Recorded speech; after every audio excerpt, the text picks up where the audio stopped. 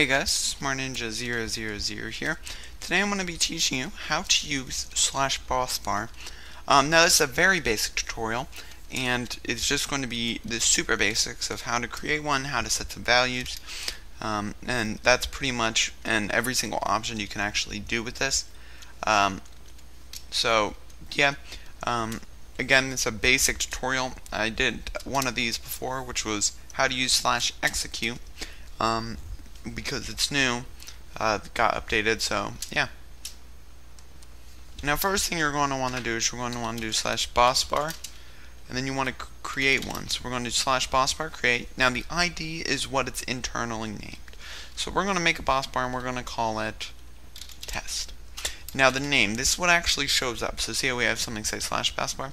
Now you can, it's very simple, you can just do something. So we're going to call this Tim's Health. Now it's not going to show up, and you're going to be like, why is that? And I'll get to that in a second. And you can of course remove them with here you guys can see it's remove and then the name, so test. Now when you're naming them, you want to be very detailed. The bad example is this, I did this on purpose, is having just numbers. It gets very confusing. You want to name them something. So a better example of this, since its name is Tim's Health, so we're going to be changing this, but Tim's Health, you might want to change it to something a little bit nicer looking, like Tim's Health, camel case. So Tim Health. If you don't know what camel case is, it's first letter lowercase, rest capital, and that's just a very nice method of keeping everything organized. So once you have your Bossbar, we have Tim, you want to actually do some stuff with this. Now there's lots of different things you can do, but first we're going to get it. Now we can't actually do anything with getting it right now. As you can see, it's just kind of basic. And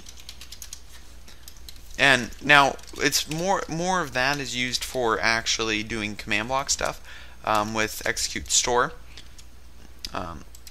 But we're not doing execute stuff. I feel like that's not really necessary right now. If you guys don't know how to use execute store, I did a very basic tutorial of that in my execute video, which you can check out. Anyways, so /Bossbar get, that's what it does. Very basic. Yeah. Next we have /Bossbar list, and this just lists the Bossbars. You can see there. If you hover over them, it will actually tell you what their internal name is. And you can see it's very, very nice. Now the next thing we have with /Bossbar is set. Now this is where you're going to be doing all your customization. Again, test, it's just the name. It will be whatever you put in. So first you can set the color.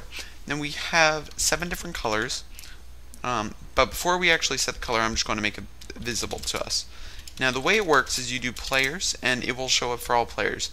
Now right now it has a value of 0 out of 100. You can that is the default, but you can set the maximum value to 1 all the way to stop. You can also set the value of it. You can see it's at 1 now. If we set the max to 3, it will go to 2/3. So we're just going to fill it up for now. And it's very nice. So once you have the Bossbar and it's showing up, again, set name, players, people you want to show up, or you can set its color. Now we have a whole bunch of different colors, and I'll just go through them very quickly. And what you'll notice is that the text actually changes colors, which is a little bit interesting. And of course, that's not the point I want to point out. I want to point out something else. Now this is getting way too complicated if you guys don't know what I'm going to talk about, but it's the JSON format, which is .json. It's the quotes text, and then you do your text, and then you do your color. So in this case it's color red. Now this is just interesting if we set it to pink. And the reason why it's interesting is it will change its color to technically pink internally. But what's interesting about it is not the fact that they're just so different. It's the fact that if I were to do a telraw, and if I tried to display that pink, what you'll actually see is that the pink is not what you'd assume.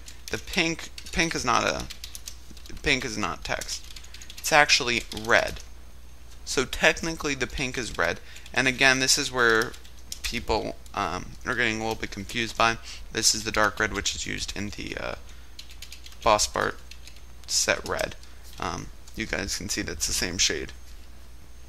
Now it's getting overcomplicated, but hopefully what I'm hoping for is that we'll get a reset on the colors and the color. Well,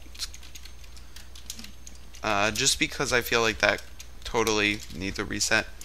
It's so confusing right now. We have stuff like some colors that don't have any. I think that's brown is the only one we don't have. I might be wrong. And then we have stuff like cyan. We do actually have a cyan here, but it's called dark aqua, and it just gets, I mean, why not just call it cyan? My God. But let's not get too far off the topic of /Bossbar. So again, we can set the color, and that will adjust the text of it. Now the maximum value is just the maximum value, how high it goes. Now the higher the number, obviously, the more detailed you can get with this, which is nice. And then now I'm going to go into style. We have 6 styles. We have notch 10, and I'm actually going to set the to 1 just so you guys can actually see what it looks like. So we have notch 10, notch 12, notched 20, and notched 6. Now I recommend probably notch 10 if you're doing something like player health, but of course if you want to be super precise, 20 is every single heart. Again, oh, and progress. Progress is just no notches. And again, that's that. We have the value, which is how much is actually in it. You can go to 0. Very nice. And we have visible, so whether players will actually see it or not. And again, we have one other thing. We have the name. Now I skipped this on purpose, just because this work gets confusing. You can set it up exactly how I showed you, just put quotes.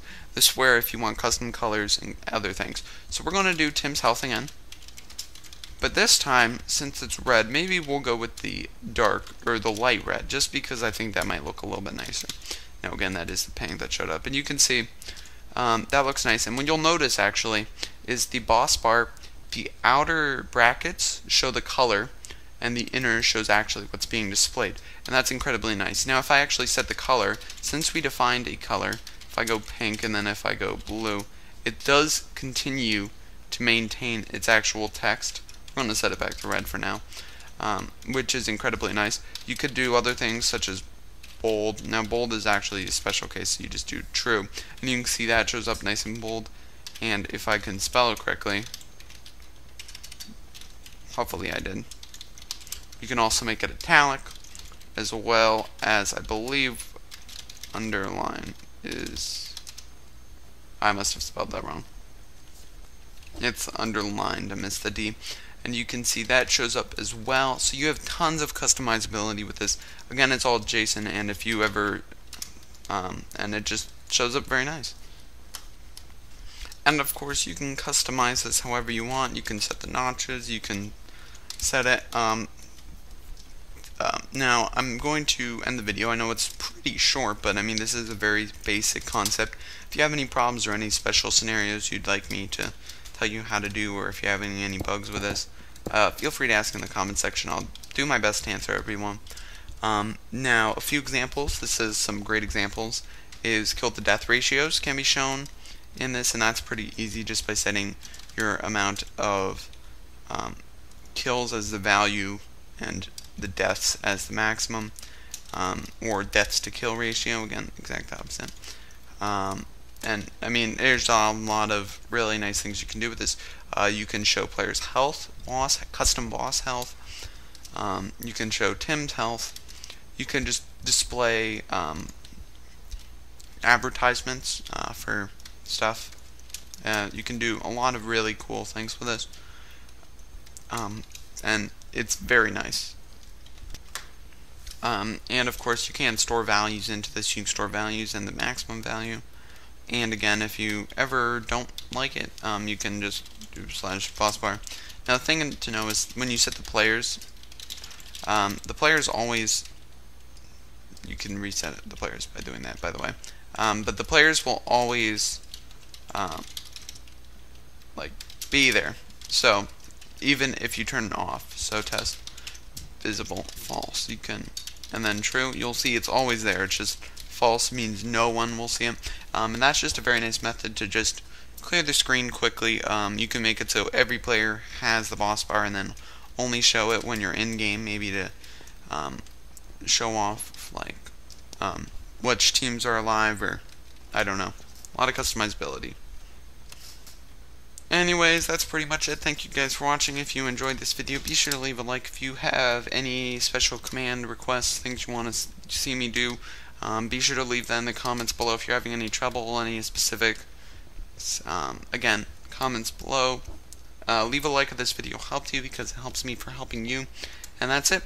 Thanks for watching, and I'll see you in another video. Bye.